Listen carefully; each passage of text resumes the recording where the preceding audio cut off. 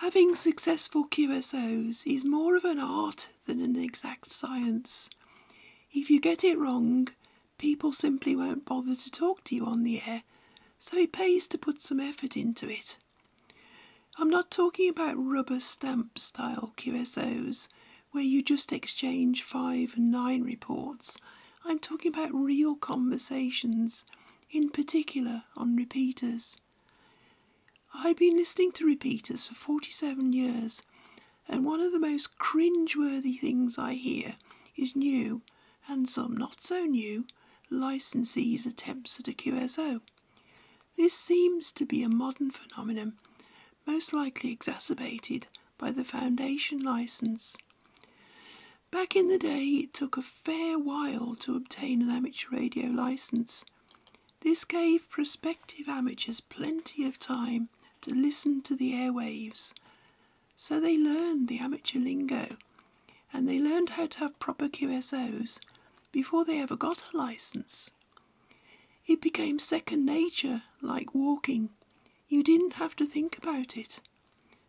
But now it seems that many people get the Foundation license first, and only afterwards do they bother getting a radio.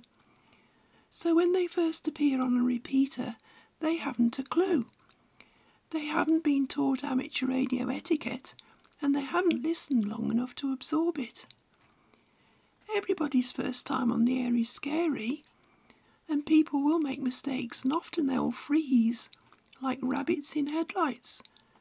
So one thing I always recommend to new amateurs is a crib sheet. This should typically contain the sort of information that your QSO partners would find useful or interesting. For example, your call sign, your name, signal report, your age, your location, the weather, the type of rig or antenna you're using, how long you've been licensed, your special interests, other hobbies, your type of work, any clubs you might belong to or any other amateurs you might know. That's by no means an exhaustive list, nor is it set in stone, so you can tailor it for yourself.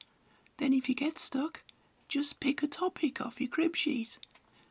This suggestion doesn't always go down well, because newbies know better than us old-timers, don't they? I've been informed by certain newbies that they are perfectly capable of holding a conversation without a crib sheet, yet my ears seem to disagree with that.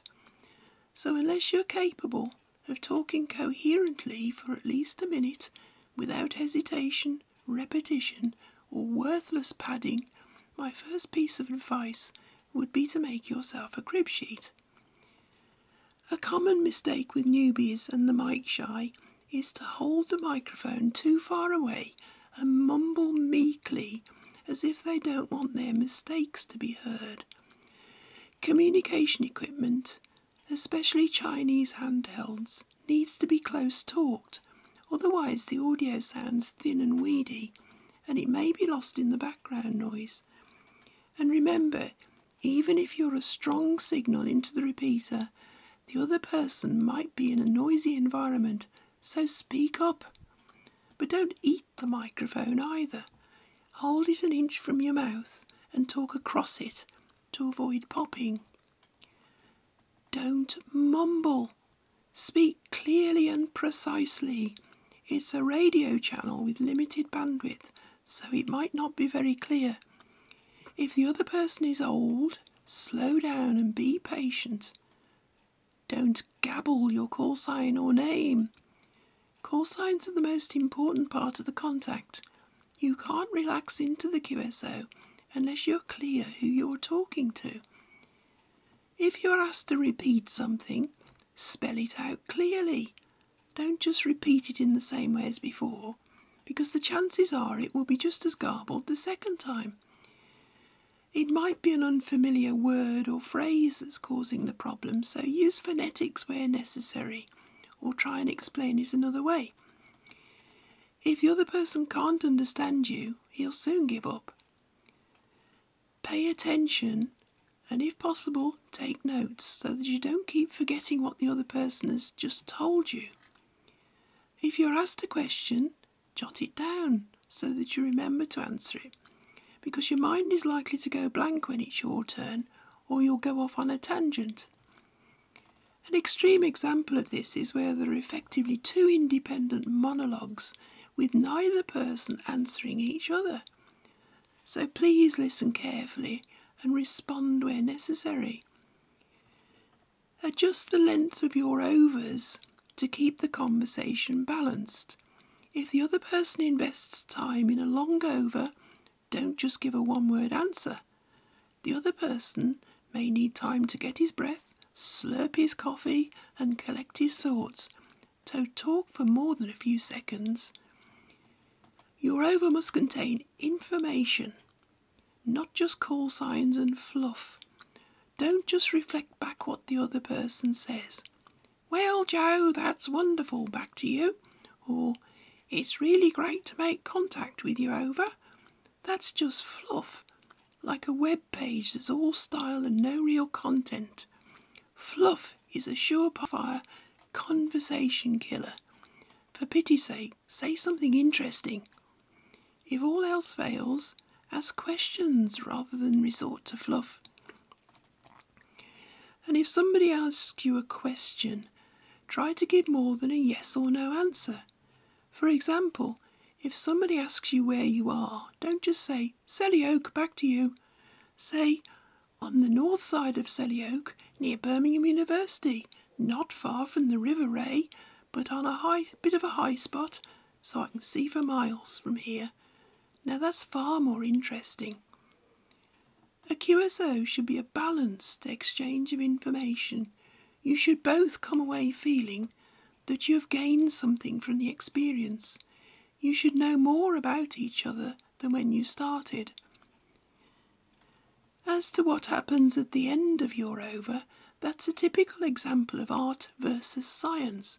There's no strict formula. Whatever you do, don't just abruptly stop talking, because we'll never know if you reach the end of your over, or if your battery's gone flat, or your fingers slipped off the PTT, or you've been hit by a car, or there's a glitch in the internet linking. You must somehow make it clear that you have reached the end of your over. Unless it's a quick-fire exchange, use over to indicate that you've finished. Please don't say, back to you, or worse still, microphone back to you. If it's a long over, or if you haven't identified for a while, you could give your call sign instead of over, but don't fall into the trap of giving your call sign at the beginning and end of short overs. That becomes tedious very quickly. If there are more than two people in the QSO, pass it to a specific person and make it clear who you are passing it to. For example, G9XYZ from M9ABC. Don't be a know-all. You don't know it all, and you never will. As they say, a little knowledge is a dangerous thing. You're not aware of the depths of your inexperience. Respect the experience of your elders, and if they offer you advice, accept it graciously. Don't be sneering or condescending. It makes me smile when such people complain that no one ever answers their CQ calls. Is it any wonder? We soon learn who to avoid. Don't dominate the conversation. You might love the sound of your own voice and think you're a great orator.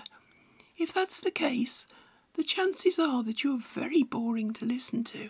It won't be long before no one talks to you. Don't drink and QSO. You might think that you are eloquent, but in reality you are boring, repetitive, embarrassing, and downright tedious to listen to. And related to that, don't keep repeating yourself. Repetition does not magically create content. If what you said was pointless the first time, it'll be just as pointless the umpteenth time. Even if it was interesting the first time, it'll soon become boring with repetition. Ask yourself, did my last over impart any useful information? Did it actually serve a purpose? Did I fully answer a question? Did I express an opinion? Did I ask a question? Did I make somebody laugh or think? If not, you're not having a good QSO. Oh, don't use CB lingo. If you don't know the equivalent ham language, just use plain language. CB lingo puts people's backs up, not because they're anti-CB, but because the lingo is inappropriate. Its original purpose was to be radical and anti-establishment, and that's okay in the context of CB, but not on ham radio. I mean, what's your 20? Why not just say, where are you? And what's your personal? It's only understood by CBers, whereas what is your name is universally understood. Yes, ham radio has its own lingo, such as QSO and QTH, but these are abbreviations of a universally understood code which facilitate communication across language barriers. You don't have to use them. Don't speak and compute. If you're viewing websites or trying to do something on a computer at the same time, you're not paying fully attention to the conversation, and it shows. It's downright rude. Don't have Google QSOs. If you don't know something, or you don't have an opinion on a particular topic, just be honest and admit it. There's no shame in it. Don't use Google and then pretend you're an expert. We can see straight through that. And try and keep some sort of log or notes so that if you speak to the same person again, you'll remember something about your previous QSO. This sort of continuity is far more friendly than starting all over again with each QSO as if you'd never heard the person before. And lastly, above all, don't give up. Analyse your own performance, learn from your mistakes and try to do it better next time. No one's born with a QSO skill. They have to be learned and practiced and honed. Bye.